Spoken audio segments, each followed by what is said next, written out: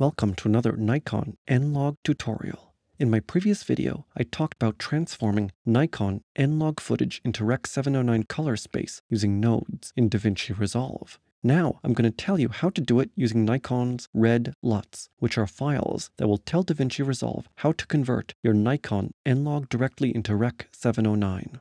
In other words, you don't have to use the color space transform node like I did in the previous video. According to Nikon, these LUTs give your Nikon N-Log footage classic film looks with 4 genuine RED LUTs. So, how do you use them? Step 1. Download them.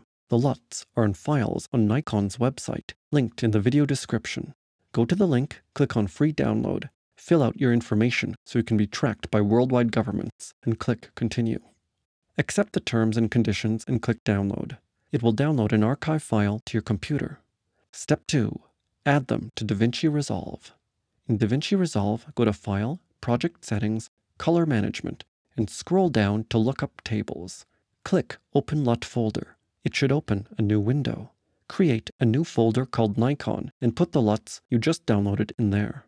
Go back to Davinci Resolve and click Update Lists. Also, if you're just working with Nikon N-Log, you can change your timeline color space to Nikon N-Log instead of Rec. 709. Step 3. Use them. Get some N-Log footage. I've got myself typing on my laptop in 10-bit N-Log. Put it on your timeline and go to the Color page. Add a new node, which will be the Conversion node. I also suggest changing the color of the node to yellow or something else that stands out so you'll always know which node is the Conversion node. Now, right-click on the node, go to LUT, and then Nikon, and select one of the LUTs that came with the download package. Here are the effects of the LUTs. The first one is a basic conversion node with no artsy creative stuff. It just converts it to Rec. 709. The second is a low-contrast black and white conversion. It's a good starting point for black and white film. The third is a bleach bypass LUT. Looks grungy and colorless. Perfectly matches advanced technological society. The fourth is a film bias, which looks like film. The final is a film bias offset, which is like film bias, but has some split toning to make it even warmer in the highlights.